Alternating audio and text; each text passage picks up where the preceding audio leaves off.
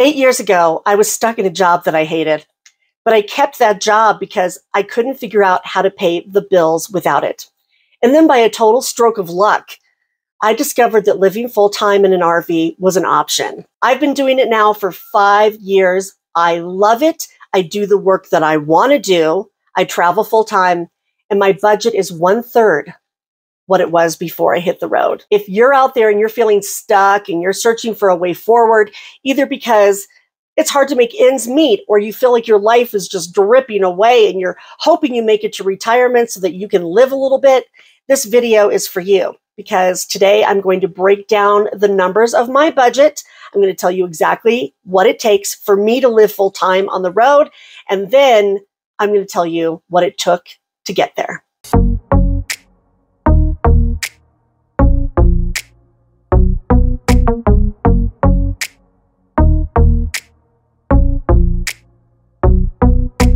Good morning, everybody. It's Robin with Creativity RV, and this is my house. I live in an RV full time. I've done it for 5 years and I love it. I could not imagine living any other way. Now, before you start thinking, oh, well, you're different, you grew up camping, you're a naturalist. That's not the case. I had never been in an RV before. I bought one and started living in one. And I had never camped before. I didn't know anybody who did, and I had no reference except people that I saw on YouTube. Now, if you've got images of Breaking Bad in your head or, rows of RVs in a homeless encampment near a city, that is not what I do. I camp in amazing, beautiful places full time. Today, I'm starting a 10-video series explaining step by step how you can make the choice to live in an RV and do it successfully. And I actually have to thank my patrons because we had a great live Q&A a couple of weeks ago. It was a great conversation for like an hour and a half. And the number one thing that people wanted to talk about was budget and then logistics. And that gave me the idea for this series. So today I'm going to go over budget. And then after that, in upcoming videos, I'm going to tell you step by step everything it takes to live on the road if you think it might be something that you want to consider. Now, if you already follow my channel, you might know some of this, but this series is also for you because it is chock full of all the information you need. And today, like I said, it's all about budget and what it took for me to get on the road. My full-time minimum budget to live on the road is only $1,550 a month. Now, I'm going to break down the numbers behind that in just a second, but really quick, I'm looking in the background here and it occurs to me, I need to tell my regular viewers where I am. This is my fifth wheel. And you guys might remember that I put the fifth wheel in storage on a rural property and have been traveling in a truck camper. Well, I came through the state where my fifth wheel is to visit my mom for her birthday. The same week the gas prices went up. So I thought, yeah, I'll go stay in the fifth wheel for a week while I wait for the prices to go down. But of course, the prices have been up for a few weeks. They're going down now, so that's good. I've enjoyed staying in the fifth wheel, but I am getting antsy. And as you can see in the background, maybe here, I am packing up to go back out in the truck camper, and this thing will go back in storage. But that's one really great thing about RV life, because where you go and how long you stay, it's completely up to you and what works in your life at that time. When I first went out on the road, my budget was $1,300 a month. I did a video on that about 4 years ago, you may have seen. Now, I'm a writer and a painter. That is not what I did in that soul-crushing corporate job that I was stuck in. I couldn't pursue those things because they weren't paying the bills. But I decided on $1,300 a month, I could absolutely make a living as a writer. So when I first launched into my nomadic life, that was my budget. Now, like I said, it's $1,550, which is about an 18% increase in 5 years, which I think is pretty good. Now, if you're new to all this and you think you can just go out and get an RV and hit the road full time, I mean, maybe you can, but that generally doesn't work out great because it does take some planning and some logistics to get on the road, which is what this series is about. And it's not for everyone. If this is the first time you're ever hearing about it, it's a great thing to consider. But I think people that do better full-time on the road are, self-starters. They're independent. They don't need a lot of direction from other people. Now, that's different than doing research and getting support from other people. We all do that all the time. But I think, you have to really know yourself, and you have to really want it to live in an RV. Now, after I decided I really wanted it, it took me about 3 years to actually get on the road. And I'll go over all of that after the budget, but now let's go over the numbers. Now, quick caveat and something to keep in mind. This budget does not include health insurance, life insurance, or retirement savings. Health insurance is so individual. You might be a veteran. You might be on Medicare. You might be on Medicaid. You might be on the exchange. You might get a supplement. You might not. You might choose not to have health insurance. It's so individual that I did not want to include it. But I have it. I also save for retirement. But those things are not included in my budget. If you want to include them, add them into your budget. Okay, let's start with the whopper. Item number 1. This is what I pay for housing expense. 0. I don't pay anything for housing expense. How, you might say? I'm going to explain it. Before I lived in an RV, my rent alone in Denver was $2,100 a month. Now, if you're from another state where rent's not that high, you're going to think that's crazy. But Denver's expensive. Before that, I lived in Seattle, and before that, I lived in Boston. So I was used to these really high expenses. For me, my rent was more than my entire budget is right now. Before I hit the road, it was important that my rig was paid off. I was in debt before I made this decision, and I didn't have the money laying around for an RV. But when I hit the road, I didn't want to be burdened by more debt and a loan payment. I wanted to feel as comfortable as possible when I hit the road. And for me, that was having the lowest expenses possible. So my rig is paid off. And that's why, as a line item, housing expense is 0. You might say, yeah, but you have to stay in an RV park and things cost money. I'm going to get to that in just a second.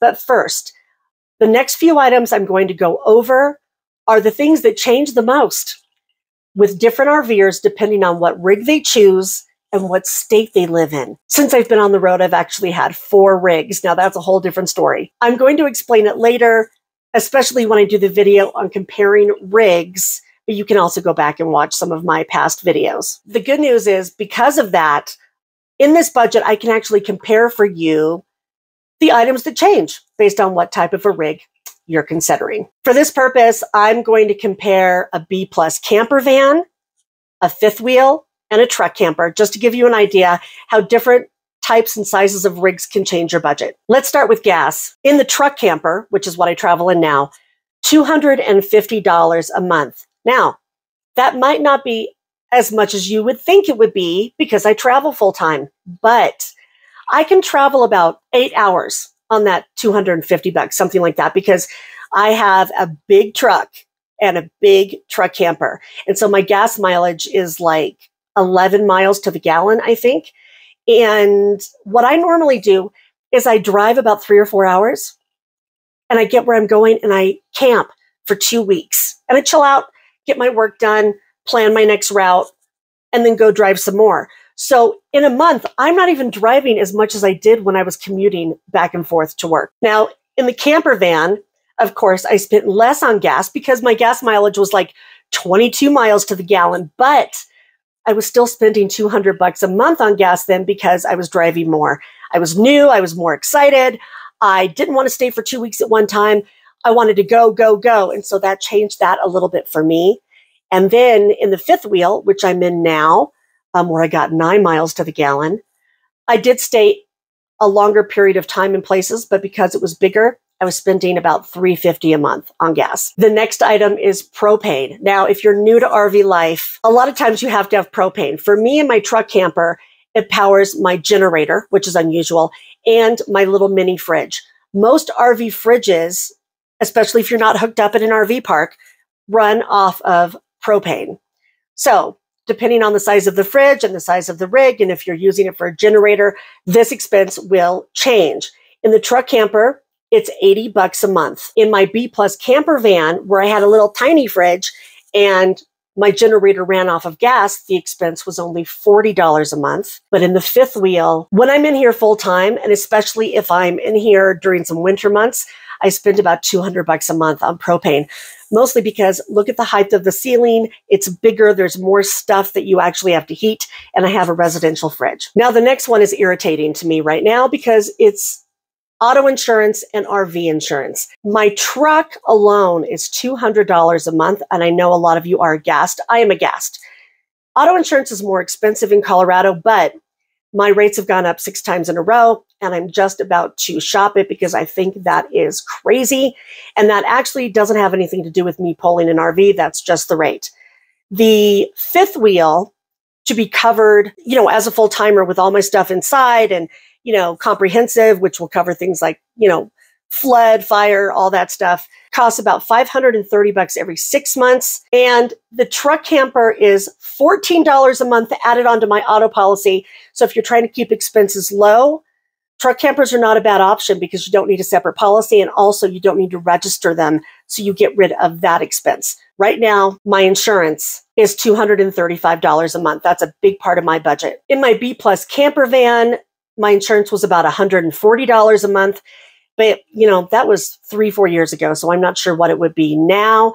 And let me tell you that insurance is going to change radically based on, of course, your driving record, your credit, the state that you're in, and what type of a rig that you have. And if you're a full-timer and they know you're a full-timer, my advice is get the right insurance. Tell them what you're really doing because you don't want to spend a bunch of money on your dream life and then have something happen and you're not covered for it. Just my opinion. Okay, the next thing is registration on the truck and the RV. For me, that's about $100 a month. Again, this changes by state. I know some of you are like, oh my God, I was a resident of a different state when I started out on the road. That didn't have sales tax. And I think my registration was $29 for 2 years. It all varies, again, depending on your state and what type of a rig you have. Remember, in an upcoming video, I'm going to be going over resident state, and I'll tell you guys what your choices are and what you might want to consider when you're choosing your resident state.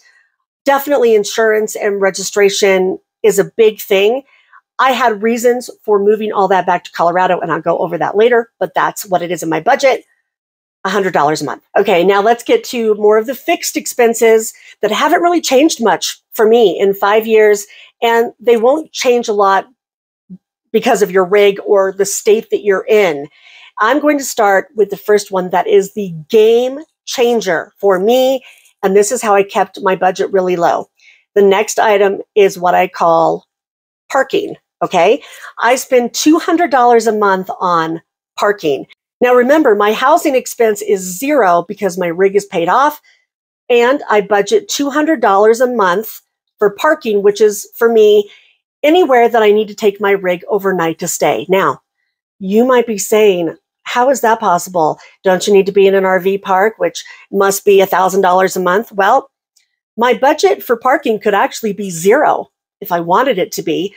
Because most of the time I stay in places that are totally free. And I'm going to get to that in a second. But I do like to budget $200 a month in case I want to stay in an RV park for a couple days and have a hookup.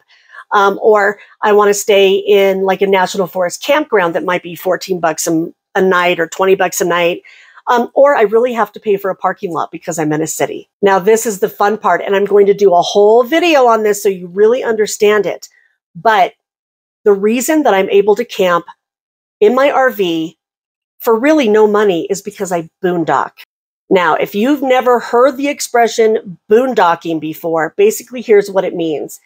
It means that you camp in your RV and you're totally self-sustained, which means that you're responsible for generating your power and bringing along your water and packing out all of your trash. You are not in an RV park where you are hooked up to those facilities.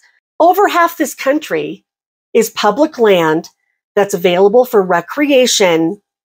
That means us, and we can camp there for free. There are several federal agencies that oversee this, and I'm going to go through it all. But in general, You can go out in your RV in a lot of these places and stay for 14 days absolutely free. Now, if this is new to you, I'm sure you're wondering if it's legal. Yes, it's totally legal. Of course, there are rules. You know, you can't dump your stuff on the ground. You can only stay for 14 days, stuff like that. But that is how I camp, and I stay in the most amazing places, you guys. You know, I can stay for a day. I can stay for up to 2 weeks. Sometimes I go to what's called a long-term visitor area, which is $180 for 6 months. And I'll stay in one of those types of places for a couple months. More on that in an upcoming video. But this is a great way to travel the US and keep your expenses down. If you want to stay in an RV park, that's totally fine. There are really decent RV parks you can stay in for $650 a month. Of course, they're farther away from a city usually. And, you know, they can be up to $1,500, $2,000 a month for, you know, really nice RV parks. You might want to do that. If so, put that in your budget. And I know a lot of people that kind of split it. That's what's nice about RV life. You decide how you want to camp. Don't let anybody else tell you how to do it. You decide how to do it for yourself. Maybe you want to stay in an RV park for 6 months and hit the road for 4 months and stay in an LTVA. It's totally up to you. For me, I boondock almost all the time. Yes, it's less expensive, but I actually really prefer it. So it keeps my expenses low. Like I said, $200 a month. Oh, and just really quick for any of the ladies out there, yes, I do this solo. I travel by myself in an RV to these places. It's totally fine. I'm going to go over safety and all that stuff in some upcoming videos, or you can go back and look. But I did a poll of my patrons, and you might be interested to know that 66% of them were planning to travel solo, and the vast majority of them are women. There's a whole bunch of us out there. In fact, I've made the best friends on the road who travel just like I do. For food, supplies, and entertainment, I spend $400 a month. That hasn't changed. You know, with inflation, stuff is going up, but here's what's funny. I don't spend as much when I'm traveling as I do when I'm living in a regular house or I'm staying just a few nights in a city. Because what I do is I go get my supplies, and I'm not near restaurants. I'm not near the movie theater, right? I'm out in one of those beautiful places. So I plan out, you know, what food I'm going to have for those 2 weeks. And that's what I get. And then I go back and get more supplies when I'm done with that part of my trip. Okay, the next item for me is cell service and unlimited data. I spend $130 a month for my cell phone, which has unlimited data through that provider on my phone. And then I spend $145 through Nomad Internet. They give me unlimited data through cell towers through another provider. Their link is below if you want to check them out. And I have to have this expense because I work on the road full time. And before I did YouTube, I did not have this much expense because I didn't need this much data. But because of the work that I do, I need to make sure I have a cell signal. And I need to make sure that I'm not strapped when it comes to the data. Now, recently, I did a video about Starlink where I said I wasn't a fan of how they prioritize the RV plan, but I'll tell you, I am testing it right now. While I'm in one place, it's been pretty good, but I can't recommend it until I travel with it. So Starlink is $135 a month, and I'll let you guys know soon if I think that's better or if Nomad Internet is better. Of course, if you don't need that much data and you don't want to be connected that much, then take that out of your budget. So altogether, if you add all that up, it's $1,550. That's the minimum for me. That's where the rubber meets the road. That's what I know I need to make to stay on the road. If you think about it, it's not so different from a budget in a house. You know, instead of paying for cable, you have a cell phone bill or a data bill. Instead of paying for, you know, water and electric, maybe you're paying for solar and propane. Besides that, a lot of it is the same. If you need to have a loan on your RV, put that in your budget. If you've got some other expense that you need to handle, put that in your budget. It's going to be totally individual. This is what I spend, and I hope it gives you a good idea of what it's really like. Now that we've gone through the numbers, let me tell you a little bit about what it took for me to get on the road. Like I said, it took almost 3 years. Now, you might be totally different. you might just go do it, or you might do it part-time, or you might plan for 10 years before you go do it. But for me, what was really important was not to be stressed out. I had already been stressed out. I had already been in debt. What I didn't want was to take that stress and that debt with me on the road. Okay, so here's what I did. The first thing is I moved away from Seattle and I sold my condo. I used the equity in that condo to pay for part of my first rig. I did not have a lot of equity. I had just bought the condo a year before, but I squirreled that money away for 2 years until I was ready to buy my rig. I moved back to Colorado to be closer to my family, during this planning stage. And I took a part-time work from home consulting job that I could do for about half the day. And then I could write for the other half of the day. During that 2 years, I wanted to create a mobile income stream.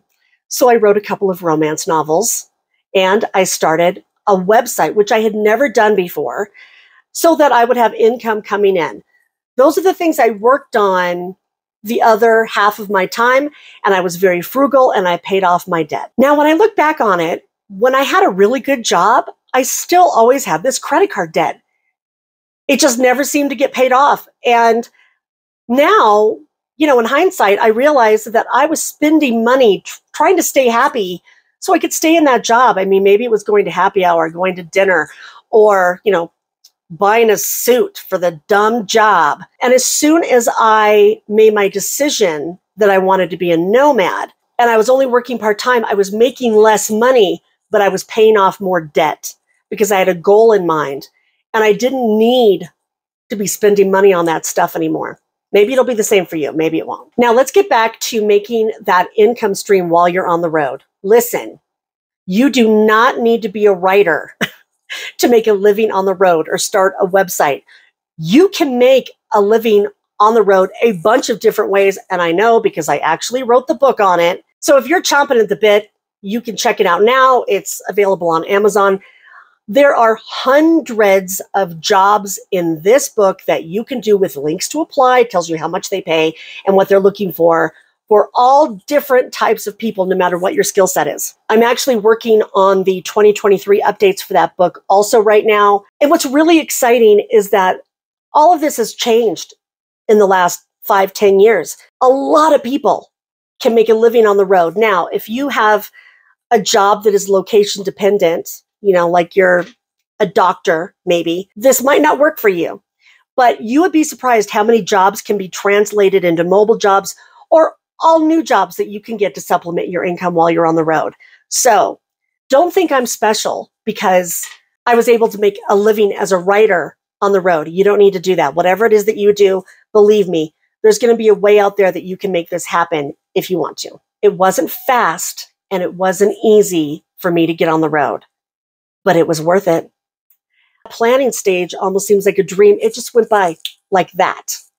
So if you're in the planning stage, just know you can get there because I did. And if I did it, believe me, you can do it too. My budget is a third what it was before. And so what does that do for me? It gives me options. I can work as much as I want to. I can stop working for a little bit. I can work on the projects I want to work on. I can see what I want to see. I could sit outside in a chair and watch a bird fly by if I want to. It is a completely different paradigm than the one that I had before I got on the road. Has it all been rainbows and unicorns? No. Living in an RV is still real life. And, in life, stuff happens. The difference is that when stuff happens now, I have more control over it than I did before. I'm going to be telling you all about the realities of RV life coming up, but I would not change it for anything. If you're looking for a way to save money, living in an RV might be an option. If you want to live your life now and not wait for retirement, it might be an option. It might not be the best option for you, but I hope either way that you found this video to be helpful. Again, please subscribe and hit the little bell so you get notifications of all of these upcoming videos. Until I see you then, I hope you're all doing well out there. Have happy travels and be free.